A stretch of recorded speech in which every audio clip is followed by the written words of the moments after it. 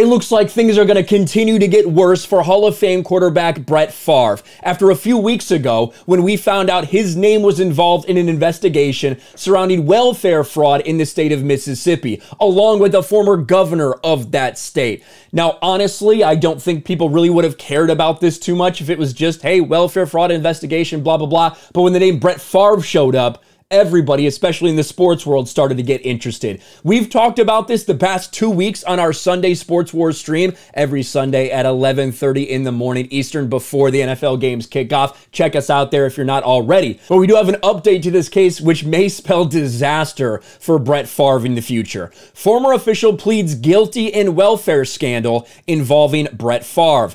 The recent plea deal by former Mississippi Welfare Director John Davis, who's agreed to cooperate with investigators, is the latest big victory for prosecutors in the state, and it could possibly bring him one step closer to charging NFL legend Brett Favre. According to Front Office Sports, Davis had previously been indicted for more than 24 state and federal charges as part of the scheme. Nancy New, the head of a nonprofit used to funnel welfare funds, pled guilty to 13 felonies for her role in the fraud in April. And Nancy New is going to continue to be a name that you should be familiar with, because we have text messages between her and Brett Favre. So the allegations are that by using welfare funds, Brett Favre got paid a certain sum of money to give speeches that he never actually gave, and also was able to get funding for Mississippi State's a new gym or a volleyball complex where his daughter goes and plays volleyball. Along with Mississippi Governor Phil Bryant, Davis is one of the officials who helped Favre obtain $5 million in welfare funds to have a volleyball court built at, this one says University of Mississippi, and now that I think about it, I don't even think it's Mississippi State. I think it's University of Southern Mississippi. That's what I think. Either way, a college in Mississippi, the school where his daughter was playing the sport at the time.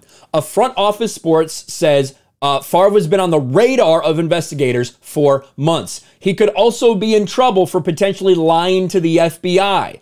About asking if he was ever in Tupelo, Mississippi. Favre said he was there as a child, but it doesn't sound like FBI officials think he was being truthful. Here are these text messages from Brett Favre.